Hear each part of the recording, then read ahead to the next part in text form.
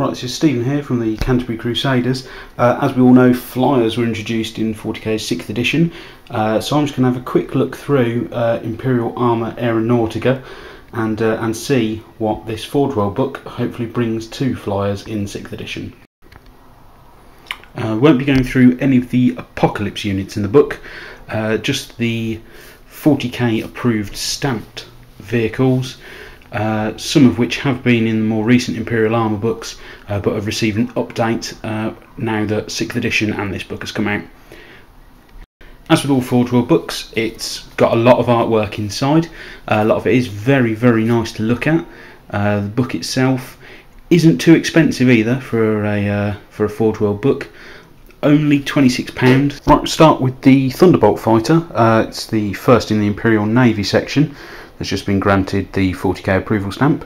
It's hitting in at 180 points. However, it does have 3 hull points and armour 11, which is pretty good. It's got 3 twin-link guns on it to start with, 2 autocannons and a las cannon. So it's pretty good at taking out vehicles or other airborne flyers. It's got a host of other weapons that you can add to it, along with a bunch of other upgrades, much like the standard tanks in 40k. However, currently I would say that for 180 points for what you get, it's pretty good. However, adding any extras to it will just rack up the price, and it is only a heavy support choice for Imperial Guard armies. So whilst it's alright, and if you own one already, it's probably worth it, not sure it really compares to the old Valkyries or Vendettas in the fast attack slot. Lightning is a slightly cheaper choice. Again, however, it is only a heavy support slot for Guardsmen. Does seriously suffer being 145 points and only 2 hull points, and it has 1 less gun than the Thunderbolt. Again, it's got a host of extra options, including Sky Strike missiles. But again, if it's going air hunting, why not just take a Vendetta? Sadly, you're going to hear a lot of that when it comes to the Guard flyers, at the very least, going throughout this book. Now, this one's an interesting one. This is the Aquila Lander. Back up to 3 hull points with this one. It's a nice looking vehicle, at least. Again, it's not got an amazing amount of weaponry that can be added to it. However, Sisters of Battle can take it as a fast attack choice, and Grey Knights can take it as a transport for Inquisitors and their retinues, or sorry, henchmen warbands. Again, it's good, sort of. It's a nice idea. Again, fluff wise and model wise, it's very nice. I'm not sure at 110 points though it's really that good. Here's one of the major add-ons, however, for Guard players out there. Vulture Gunship, again, just a massive room of options you can see on that left-hand page. It's pretty much a Valkyrie Vendetta chassis. Doesn't, however, have the transport capacity. Does, however, have Vector Dancer and Strafing Run. Again, massive host of options. However, both for the model itself and for the price tag, really one of the better options is that nice Punisher Gatling cannon. You know, twin linked, it's got strafing runs, so it can be ballistic skill 4 against ground targets, easy enough to get inside things rear arc, only a tiny bit more expensive than a Vendetta with the Punisher upgrades, and you're going to be doing a lot of damage, and you're probably going to glance out a vehicle or potentially take out a large swathe of a unit in one go. Sky Talon, again, it's a nice fluff vehicle like the Aquila Lander, but it really only works for Elysian drop troops, or something of that ilk, a very themed army perhaps.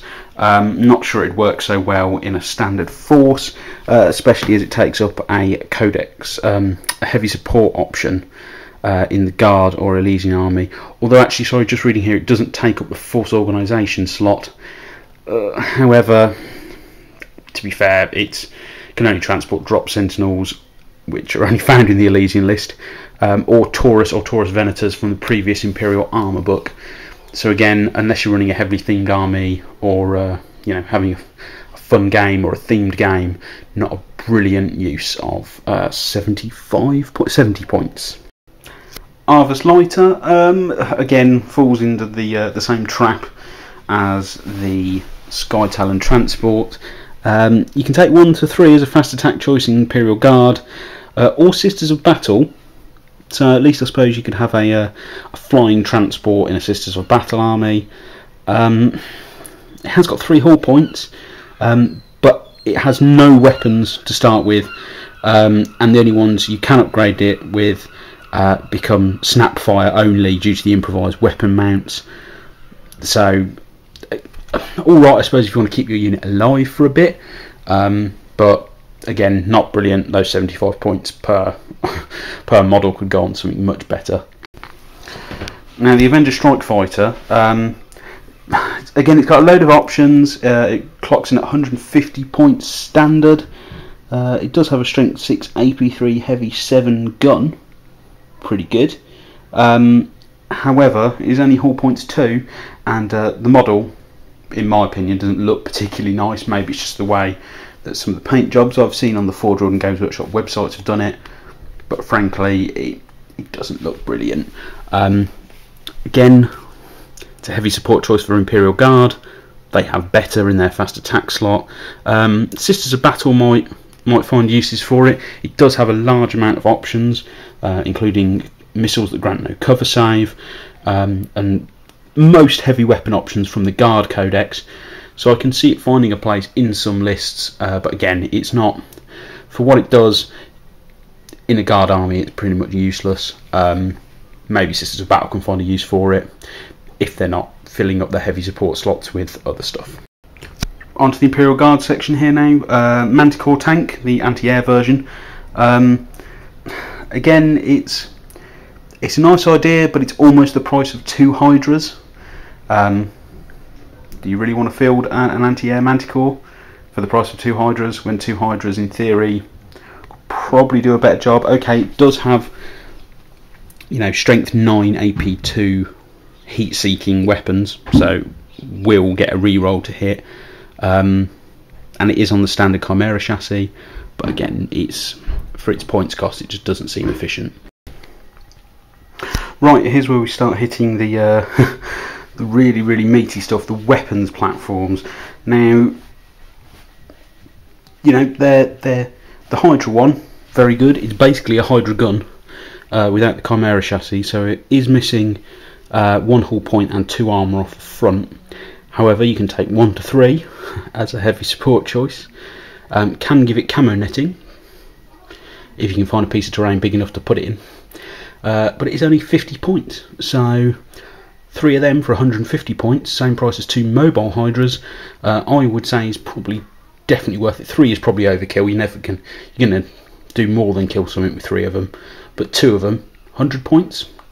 I can see them slotting into lists and allied lists quite easy. Thematically, they fit in really well with sort of artillery armies anyway, and foot guard. So I can see them doing the rounds quite easily. Sabre weapons platforms, nice and cheap points wise.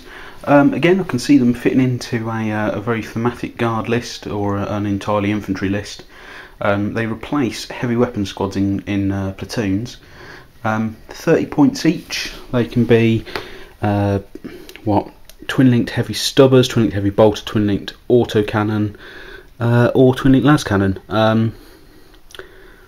Again, pretty good. 30 points each, up to 50 if you go all the way up to the las cannon. They count as artillery. They're immobile, but somehow they have the scout special rule. I'm not sure how that works at the moment. Might be something you'd have to look into.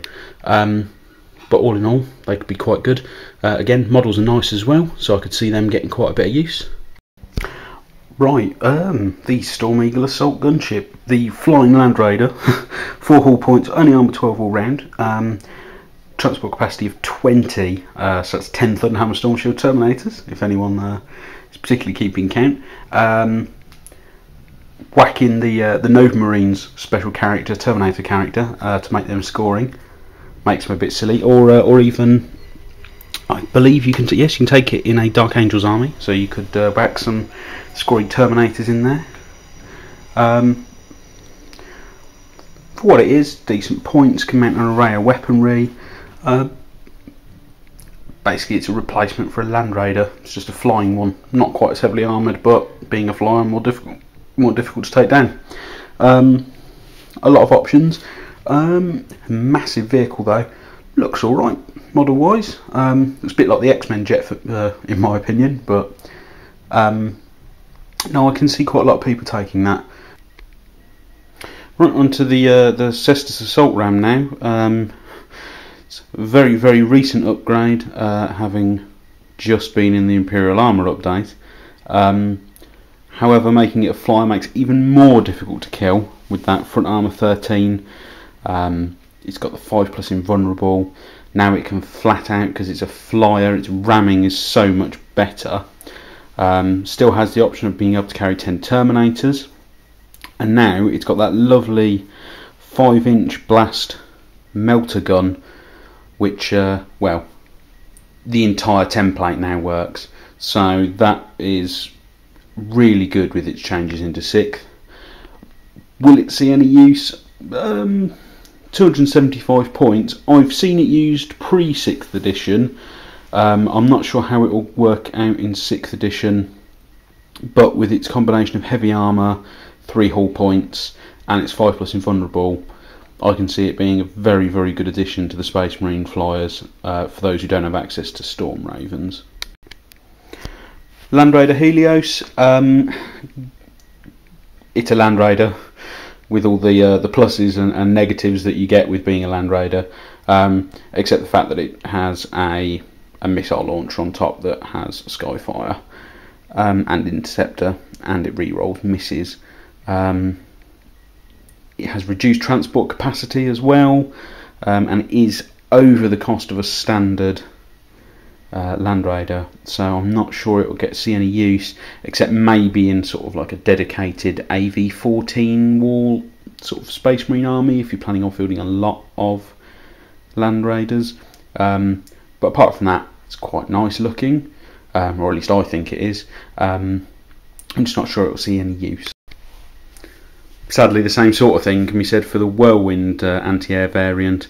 95 points for essentially 1 twin-link crack missile a turn with Skyfire and Interceptor.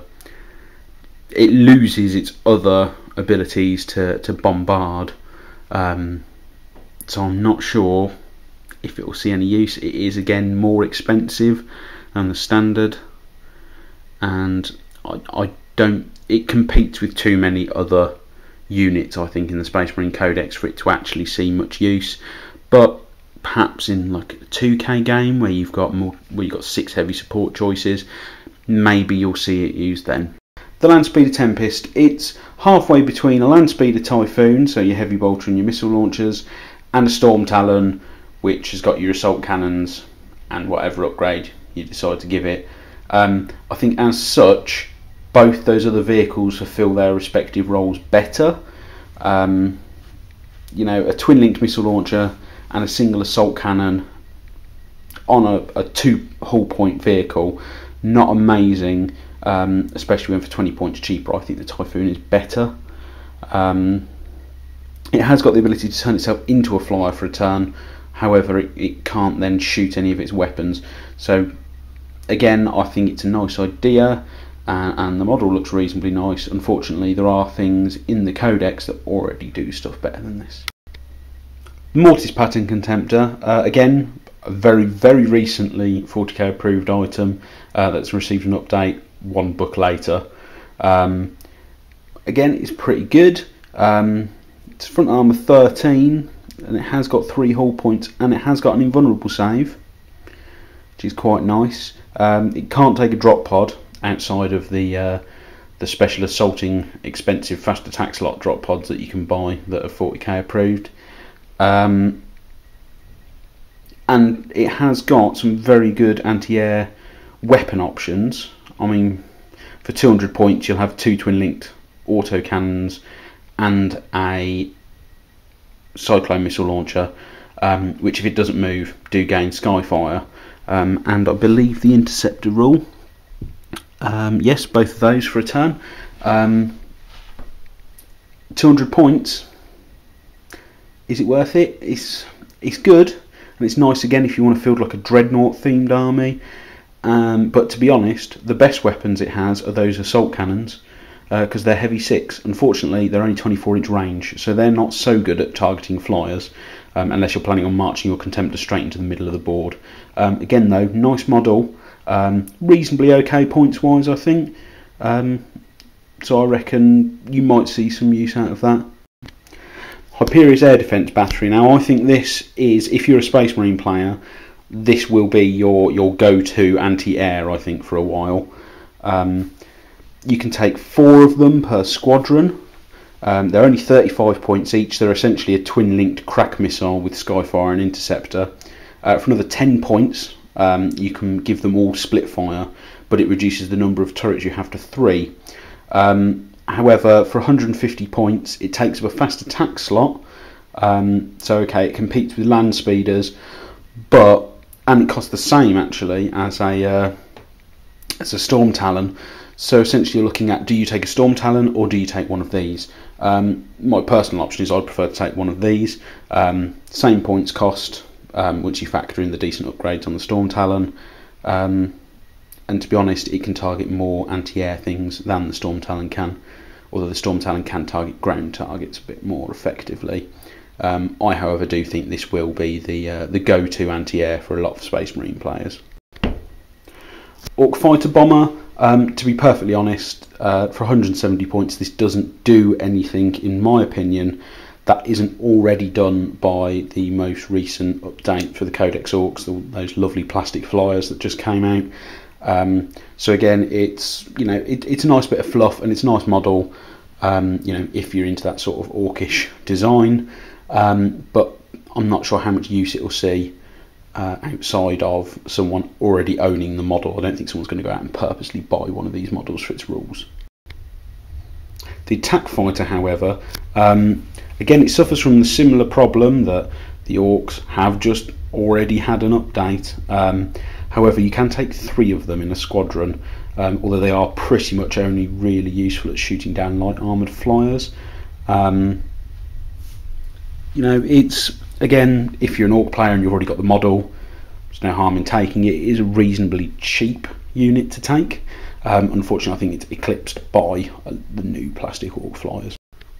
However, the Orc Flak Truck, this is basically the Hydra for the Orcs. Okay, it's pretty much got the same sort of gun. You're looking at a Strength 7, Assault 4, Skyfire, Interceptor 48 inches. So it's, sadly it's not twin linked, and it is only Ballistic Skill 2. However, what this thing does have going for it is a special rule called Go Go Go. It allows the flak truck, to move flat out and still fire its flacker guns at a flyer. So I can see that seeing a reasonable amount of use, and there are 1 to 3 as a heavy support choice, so I could see them knocking a flyer out of the air pretty quick, and they can move around the board pretty fast as well. Flak Track, it's pretty much the flak truck, only it has a transport capacity. It's got pretty much all the other special rules, so if you want to be charging a unit around that can sort of late game jump out and grab an objective perhaps, then maybe this is worth it. Again, it's got Go Go Go, so it can zoom around the board and target flyers still.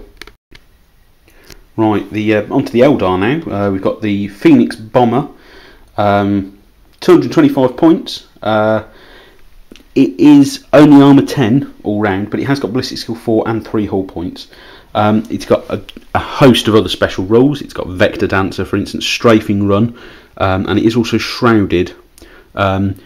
I personally think this is a very good ground attack vehicle, because you can swap out basically you can swap out some of its weapons, so that it's armed with a twin-linked star cannon, 2 shuriken cannons, and something called either a Phoenix missile launcher or a Nightfire missile launcher. The Nightfire, ignoring cover, does pinning, has heavy 3 and a 3-inch blast.